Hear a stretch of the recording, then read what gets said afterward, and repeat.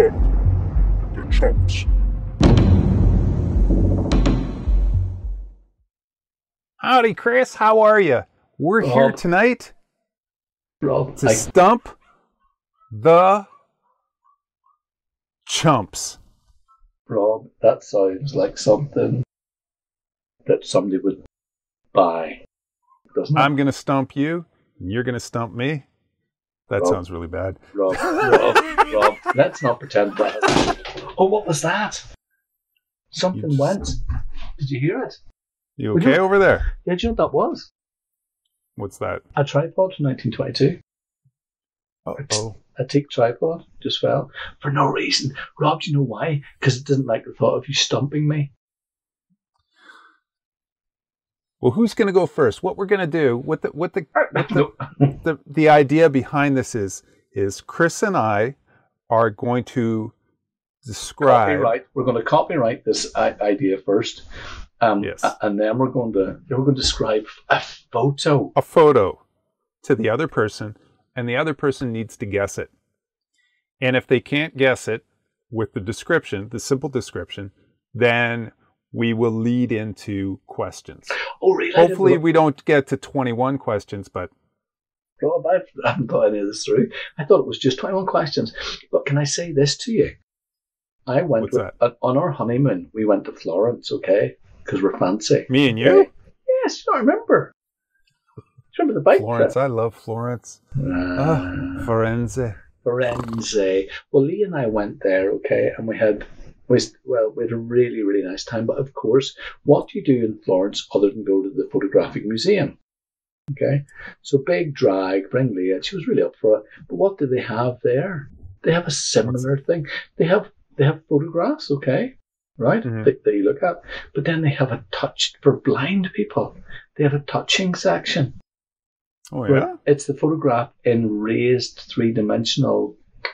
Ooh, cool. Yeah, so this game is kind of like that, but for the dopey, isn't it? Yeah. It's kind of what we're doing is kind of hands-on for the dopey, in a sense, I thought today. The Chumps. Well, we'll see how this goes. Well, I have no idea what's happening. I know this is a very great idea. And I think if we make a board game out of it, as Leah suggested, we probably would make a lot of money. Think about it. For photographers, yeah. No, but not even for photographers. So we'll get this published. But once it's published, it'll be copywritten. So but think on it. Think of people. Right here, I'm holding a card. It's got Donald Trump on it, okay? And all I say is, it's a turd with yellow bits of hair. It's Trump. You're close. The room rolls about laughing. I'm a hero, they're a hero. Do you know what I'm saying? Tony Blair, okay? I'm holding a card and we just say war crimes against humanity. Oh my goodness. Okay, we're not getting political, dude. Okay. Can I not say that, Rob? No. All right. Have I went too far? Maybe we should allegedly war crimes, yeah. Hillary Clinton. Right, let's go. Okay. I've upset so I'm going to give you a description of a photograph that I've chosen. Good, because I have no idea how to describe. If I describe my photograph, you're getting it. My photograph's so simple. And I'm going to tell you that the photographer is not A tier. It's not A tier. He is a he. He's a male, the photographer. But that should be one of the 21 questions. You told me too much already. Right. Yeah, I have. Okay, you got to guess this now. Okay, it's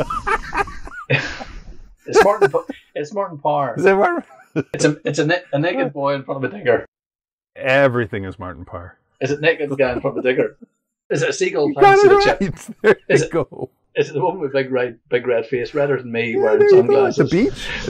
Yeah. Oversaturated colors? So, Rob, I'm not even joking you, because I am wee tiny but psychic with this stuff.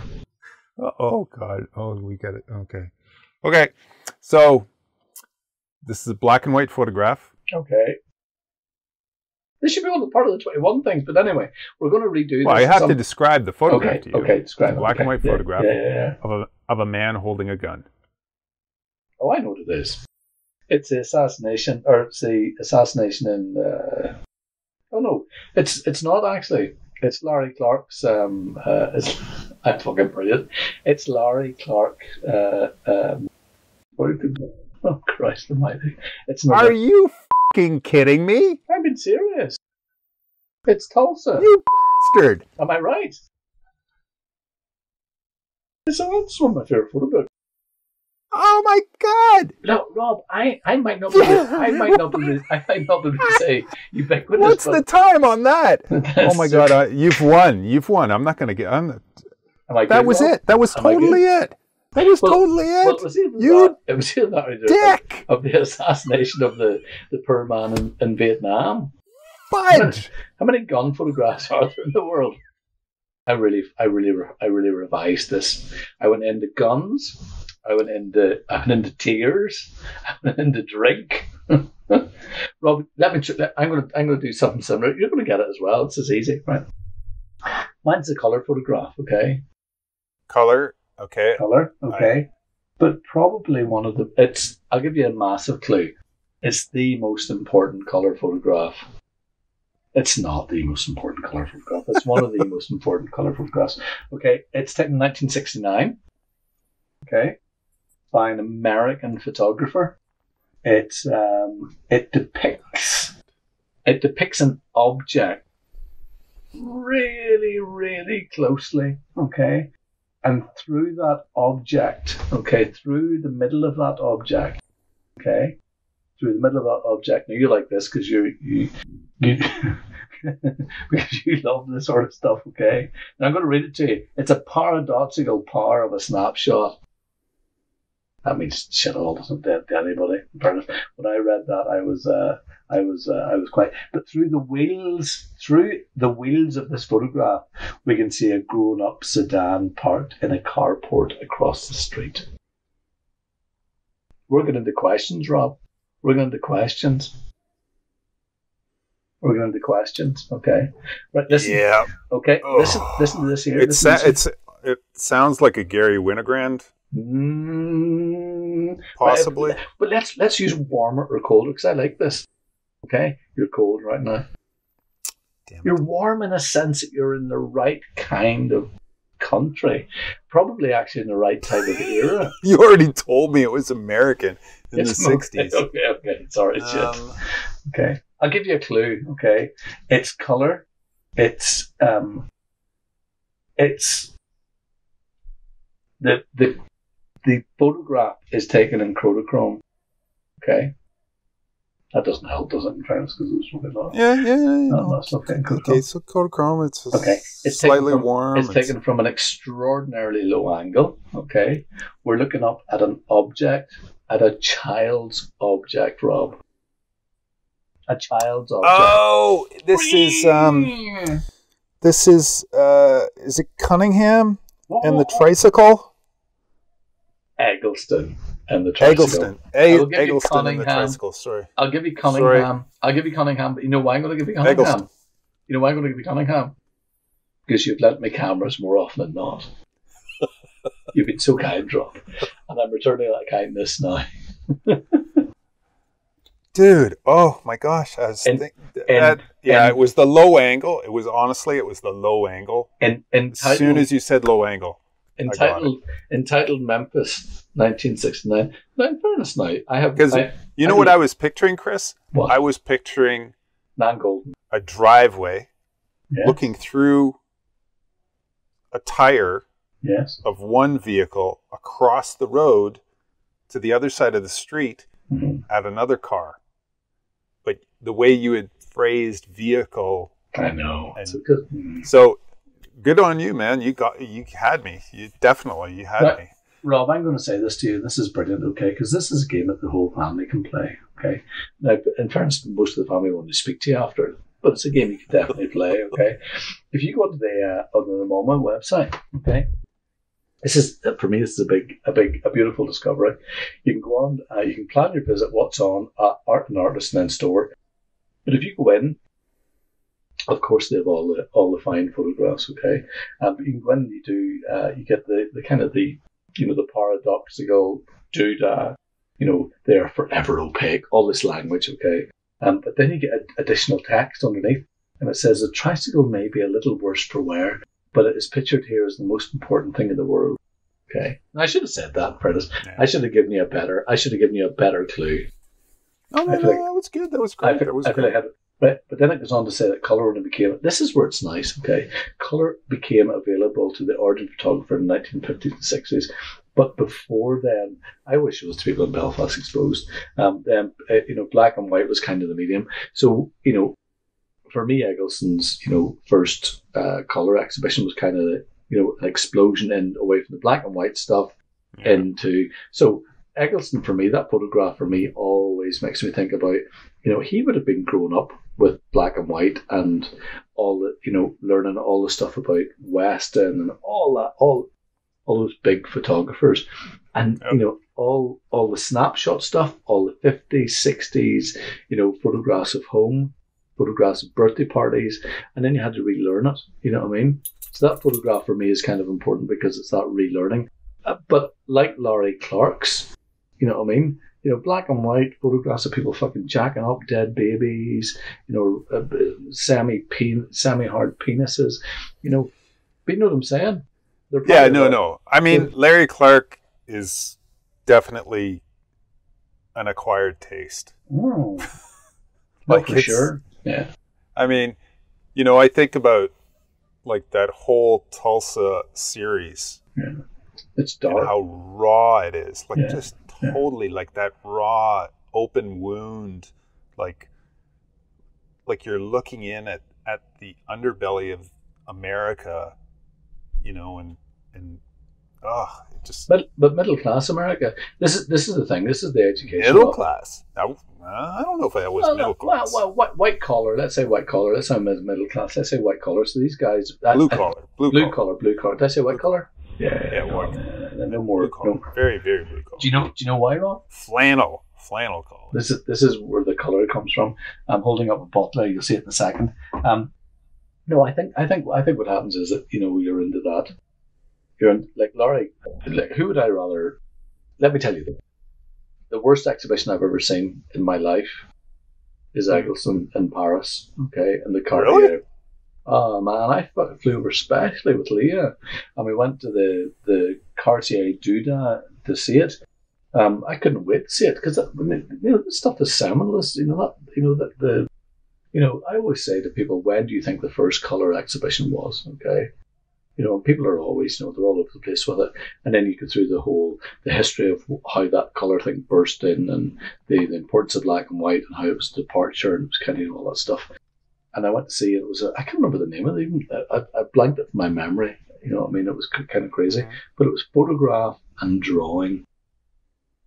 He'd done drawings. Now, that's okay. All well and good to the guy. He's world famous and everything else. It just wasn't for me. I walked away. Yeah. I walked away from the gallery in Paris feeling on him. Cheated. In fact, I wouldn't get drunk. We went to drunk. And see what happened, Rob? Can I tell you what happened, which is really, really interesting? You flew, let's get this straight. I flew. You flew your wife. Yeah, to Paris. To Paris. To see beautiful city.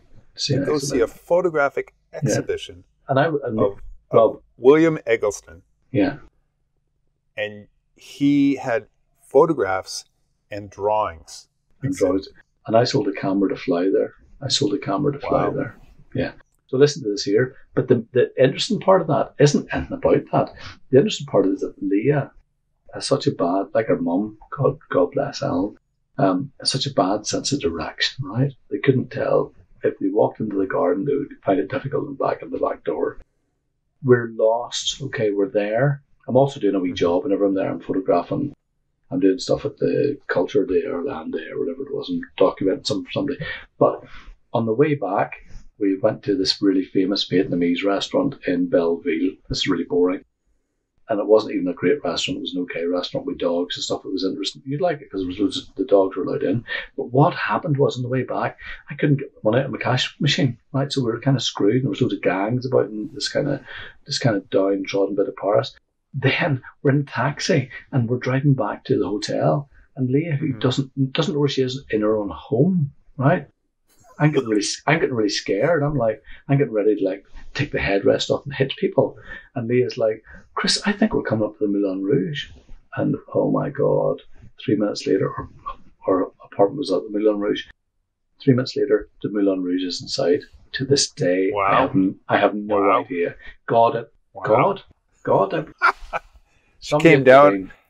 God came down and she touched Leah on the head and said, "You will guide Chris home tonight." Oh my God! You know what? Actually, you know what Leah said? Leah just shouted Laurie. She shouted Laurie Clark at that moment. This is everything is making sense, Rob. Tulsa. Rob, you can't say a guy holding a gun. You can't say a guy holding a gun. If you'd have said a guy lying in bed, It could have been the Vietnamese colonel. I know. There's a few. But I've swatted for this, Rob. I've swatted. I have swatted. Dude, you won that. You 100%. You won that. That's yours. You got it. Do you know what I'm going to say? You know why? Do you know why? Tom Seymour. I've got Tom Seymour in my ear. He's listening to you. He's Googling like crazy. Whenever he said man with gun, he was Googling. He actually didn't have to Google. He just said to me, "Chris, it's Laurie Clark. Get in there, bud. Kick his butt."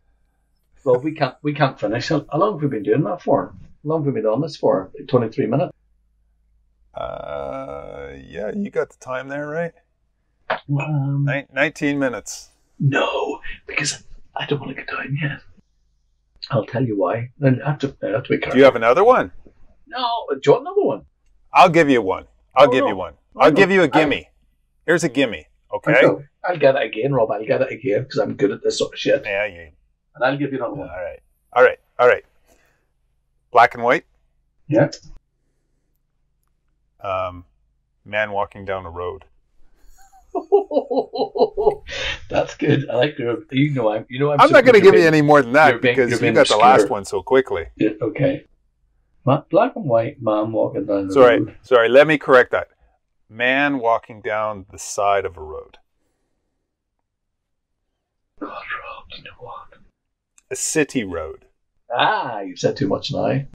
And you'll see I haven't been typing stuff in. You can hear me typing stuff in. Oh, you better not be using Google, dude. No, I'm not. I'm sort of Christ, I'm not. I am. I'm typing now. What are you typing for? Don't be typing. I don't want you to be using Google. That's cheating. I'm not. You'll see what I'm looking. I'm going to give you one after. I'm going to give you one after this. I will say one more thing. It's raining. Oh. Okay. Well, that could be Walker Evans, perhaps. That was all that Dust Bowl stuff, though. Yeah, but give me a roughly around the same. What type of era was it? Was it 50s? Is it Depression? Is it American even? It is American. Yeah. Okay. Black and white. Black and white. Man walking down the city road. Left side, or is he walking where towards us? Left side or right side? Smoking. Cigarette in his mouth. How does he fill the frame, Rob? Is he quarter of the frame? To the left or to the right? To the left. Center left. And black and white? Black and white. I swore you'd have went for Gregory Crewston. I actually said, Lee, I'm going to get Greg. It's going to be Gregory Crewston. But the thing with Gregory Crewston is you like, there's so many of them. I know. He's prolific with all that stuff. I thought you went Crewston or... Okay, right. So, man, I don't know who it is. Are you giving up? I'm giving up. You're not giving up. I'm giving up. Okay. It's James Dean. No! He's walking through Times Square, and it was photographed by Dennis Stock, 1955. James Dean in his trench coat, the black trench coat with the cigarette hanging out. I didn't think you'd have went for something so populist, which is great that you did. My turn, Rob. Are you ready? Okay. You're gonna get me now. No, I'm not gonna get you. I'm not gonna get you. New York. Okay. Was black and white or color? Black and white. Okay. Black and white. Okay. It is 1916. Oh Jesus. Rob, it's got to be like relatively iconic photograph. This is iconic photograph. Okay, 1916, woman, full frame, portrait, okay, with no, I'm going to tell you how much it's worth, okay, to give you an idea of its importance. It's worth USD 70 to 100,000. Okay, price realized 75. What is it, print? Yep. Okay. Are these original prints from the negative? Yeah. Gelatin silver contact print, flush mounted on photograph of 1916. Yeah, it was taken in 1916. 1916. 1916. Yeah. Provenance from the artist directly to Michael Hoffman, former director of Aperture, acquired from the above by the present owner in 1987. Christ. We're into the art world now, Rob. Isn't that crazy? I went too far. Okay. Oh, okay. I'm going to give you a clue. Can I ask you a question? Yeah. Is it a street photograph or is it an art photograph? It's a street photograph. Well, it's a street photograph. But what I will say, it's a lady, okay, wearing a sign around her neck. Oh, fudge. I don't expect you to give me. That. I know the photograph.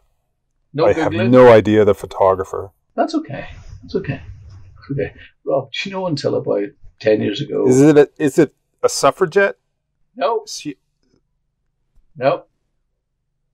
I'm so cutting, aren't I? 75. Much is that in UK? 62, something? I give. You got me. No, I haven't got Go you, ahead. Rob. You know the photograph. It's Paul Strand, who, listen to this here, Paul Strand, 18 and 90 to 1976. I never, ever, 86 years old? I never tire of looking at that. I just look at myself. And what's the photograph, sorry? Blind woman, New York. It's a lady with a, I shouldn't say. Oh, yes, with the sort of glassy eyes. I shouldn't say goofy eye, but I'm saying goofy eye. She wouldn't care. Glassy eyes. She's not here anymore. Her relatives can sue if they want. And it is Blind Woman, New York, 1916. That's right. Silver gelatine print, number three, annotated master by Hazel Strand in pencil, flush mounted, and it's 13 by 9 3/4 inches. Yeah. That's a lot of dosh per inch. Am I right? And what did you say? 70 grand? No, yes, it got 75,000. Was realised at 75,000. That's on Christie's. Do you know why I did that, Rob? I went the further mile. I had to dig that nail a little deeper. No, it's not. You got Larry Clark so fast. No, it's just about Larry Clark. You will listen. After week 3 of this, you'll get a bit more obscure. All right, this is working. I like this. This definitely works. Rob, I like it. And you know why? Do you know why? Because there's people out there who will know about who will be excited about the whole thing. And I mean that in a nice sense. And we will put links to these photographs down in the description. I've shown my photographs on the phone in front of the camera. I don't know if you have. No, I haven't. I haven't done anything. So, Rob, I was so excited. I'll put a little inset of the photograph so you can see what we were talking about. But I was so this excited. was great, Chris. No, Rob. Thank you so much. Done? Is time up? We're pretty close. We're 26 and change, 27.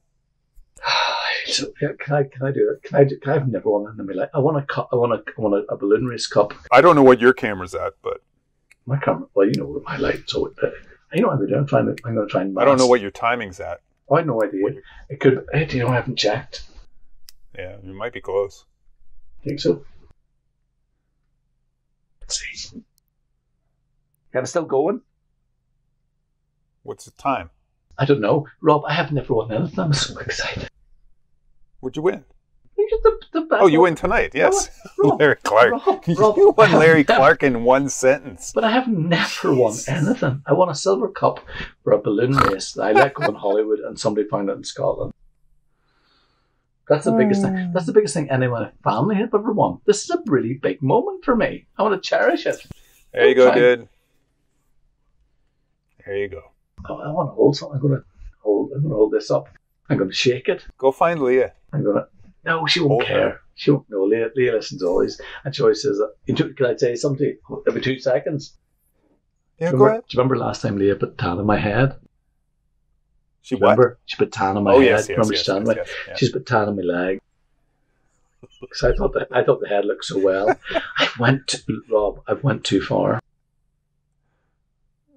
Too far up the leg? Yeah, why do I care about tan? I have a big red face. It made my face look slightly less red. I was excited. And then I said to her this morning, "Do you want to do my legs?" And she was like, "Yeah." And I put my foot up the radiator and she says, "You have to be careful with the knees because the knees are difficult." The knees were terrible. I look like Britney And you Spears. went jogging? I don't even care about the jogging. I run so fast. People can't see me. Chris, this has been great. Thank you so much. It's his leg. We'll do it again next week. Oh, please. All right. Take it easy, and we'll talk to you later. See you next week. God bless Larry.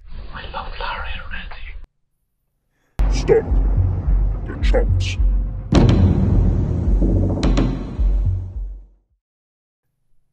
Am I turning off now, Rob? Yeah. Rob, I haven't turned off because I wanted to keep this bit in.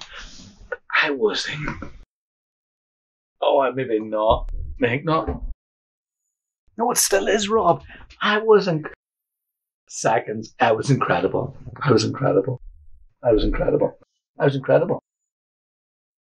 It's still going, Rob. It's still going. Did you just say it was incredible? Fuck you. It was incredible. It was incredible. So I'm going to do the pose. Oh, do you know what, Rob? I'm not even joking you. I have a fucking gun beside my bed, right, that I keep for other reasons. But I could have sat